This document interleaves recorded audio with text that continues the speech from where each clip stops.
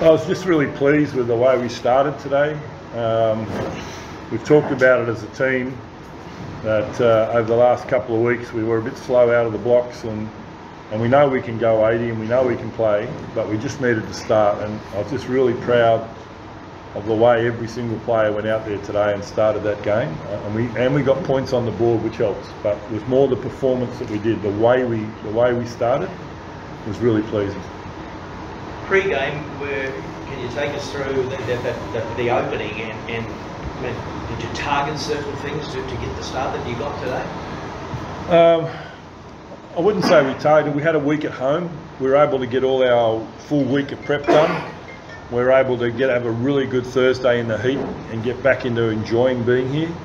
And then, as I said, it was more about our desire to carry hard at the start of the game, and I think we did that well. Any particular players or moments that stood out for you think were crucial to the win today? Look, I think across the board everyone did well. I think except for Masi a couple of times made crucial sort of line breaks.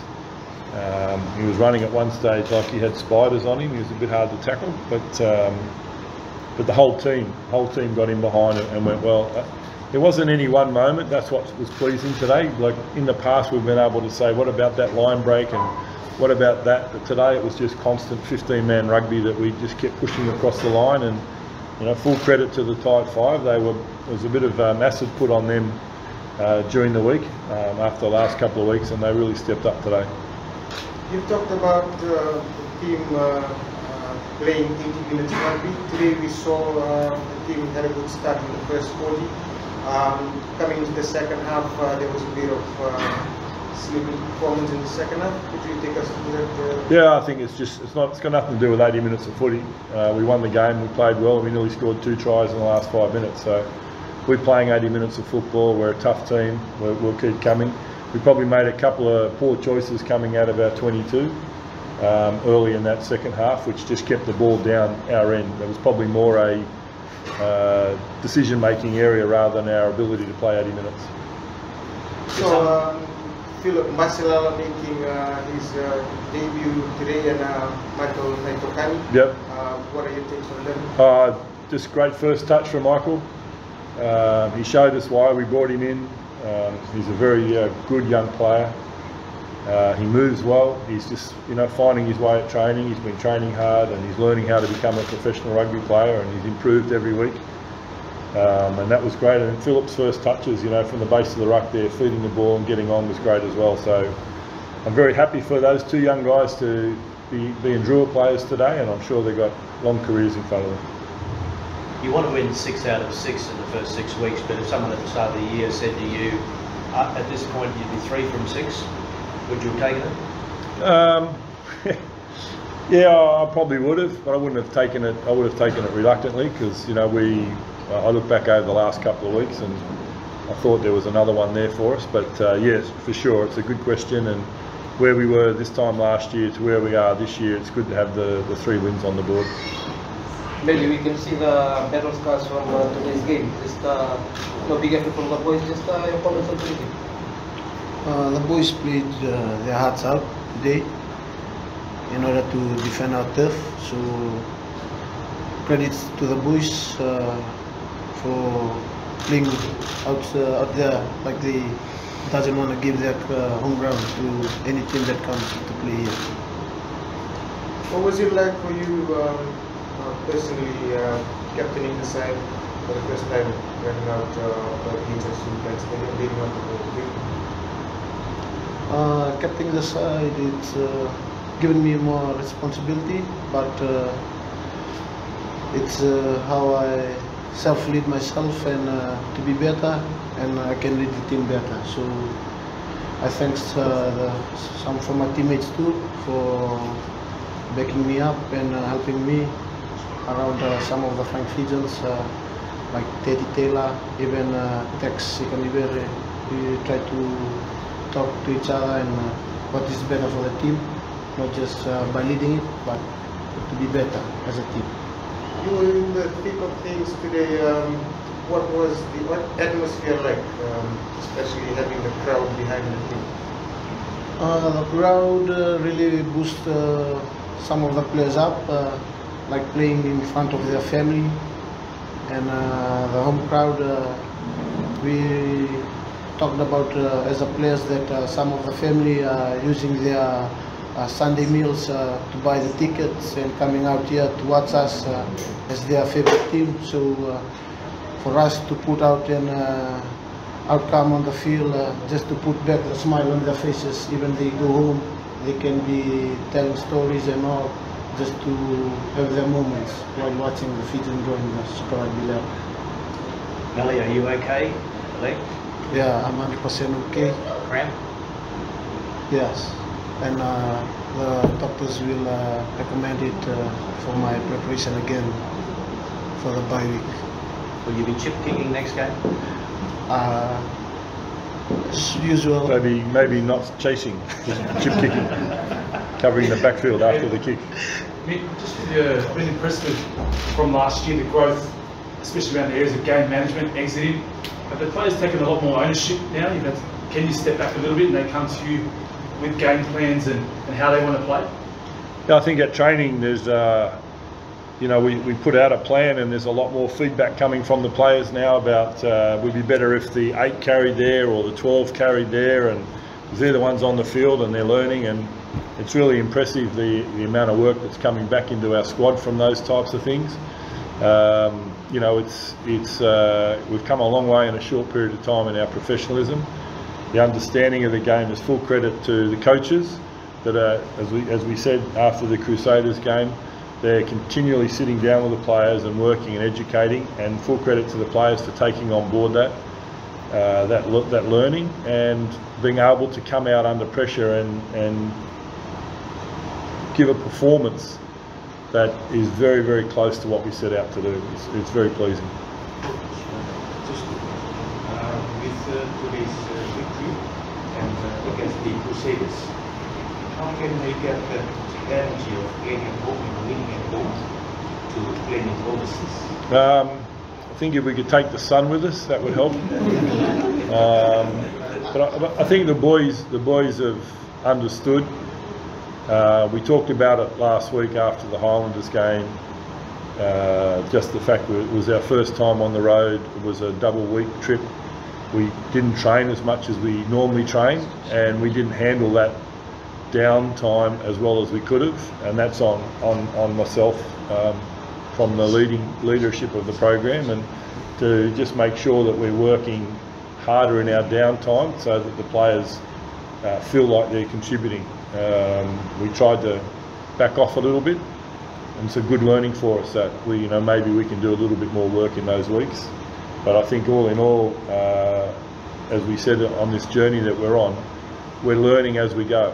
We're in our first, we've had 20 odd games of Super Rugby, and we're learning every week, and we took some great learnings from those last 2 weeks, and I'm sure when we go on the road next time we'll be able to work on those. Mick, 3 out of 6 now, just in your reaching the playoffs, do you think you still reach? 3 out of 6 games? Yep. That aim to reach the playoffs? Yep. It's still a possibility? Definitely a possibility. I think we're in the 8 now, so we need to keep winning, obviously. But as we said right along, our goal this year is to make the finals.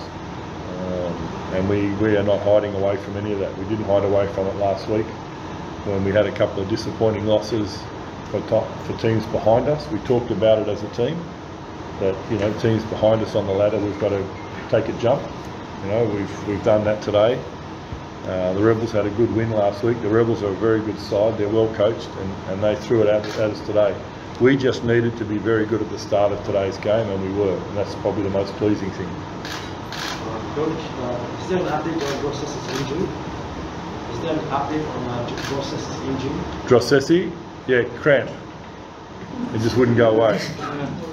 He just got cramp and it wouldn't go away, and then went from his hamstring into his calf, and then it went across onto the other leg, and then went up the other leg. So he was in a bit of trouble, but it's cramp. And he wasn't the only one today. And the speed, the guys with all the speed were getting all the cramps, weren't they? So that's just what happened. got a few more games up ahead of you before the playoffs. What's your strategy with the team in preparation for these big games ahead of you? Well, I think tonight we'll enjoy what we've done today. It was a really tough week.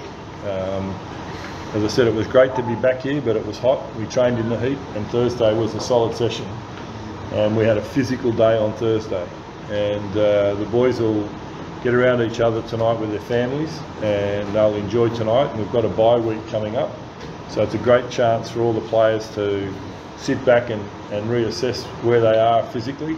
It's a great chance for us, and it's also they'll get a few days off, and then we'll come back in and we'll reassess the following game, and we'll do our preparation like we always do. It'll be physical preparation. We'll take our learnings into the next week, and we'll take that next game as it comes.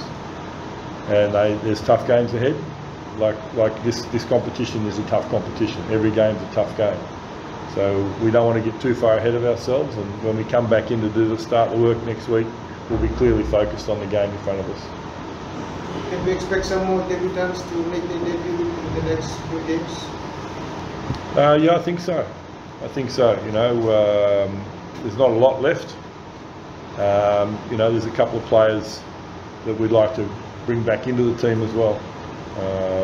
But we'll just take this chance to sit back this week and have a good look at our first 6 games, take our learnings on and off the field, and allow some players to get a good recovery week in. So we could see that there was a bit of a last minute change in the lineup before the game today. We see that Frank was ruled out. Can you give us an update? Yeah, Frank was good. Like, if he'd got the injury on Tuesday, he probably plays. It was just like a bruised knee. He landed heavily at training on Thursday, just landed on the knee, so it was like a bruise. And he tried to get out there today, and full credit to him. It was, you know, it was a tough decision today. He would have loved to have gone out against the Rebels and played, but it's one of the most courageous and bravest decisions I've seen a player make, to turn around and say, no, I'm not right for the team today. And full credit to him, and it shows the maturity he has and the sort of player, the person he is, that he said, no, I'm not right to go out today. And I'm sure he would have loved to have gone out against the Rebels. So full credit to him, but as I said, if he'd done the injury on Tuesday, there's every chance he would have played today. Mick, are you a coach that talks about the 1%ers? If so, you broke a losing run against Aussie teams, so tick that box.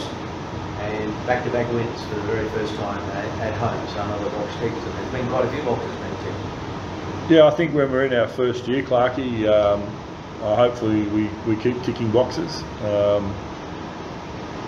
Look, yeah, the 1%ers are where the game's won or lost. It's the ability to get off the ground and get around the corner. Sometimes it's just the ability to get up and back in play, second efforts, and we're getting better and better at that. And players are learning and helping each other through it. So, yeah, we've ticked a couple of boxes, but there's a couple more in front of us that we'd like to tick along the way as well. And we just, as I said, we don't want to get too far ahead. I think the box we like to tick this week is to have a great bye week. I don't think we ticked that box last year, but we'll tick it this year for sure. Just one final to the captain. We are celebrating Palm Sunday tomorrow. Any message to all the children? Okay. We are celebrating Palm Sunday. Vei ke muningana tadi ke mami na bukuni babarau na singa tamuningone na ngito ni kuwa ke bakanya saraba sabo tai saranga bakam bimbi be ke muni na kena babarau tagi tu na kena suru na kurang kucisu na bukuni babarau ni pamsandi be ke mu sanuitaka ni na marutaka ciko na bukuni babarau na singa tambu ningone satu matamuni na singa tambongo muni marutaka bata ciko na gangani ko. Nah.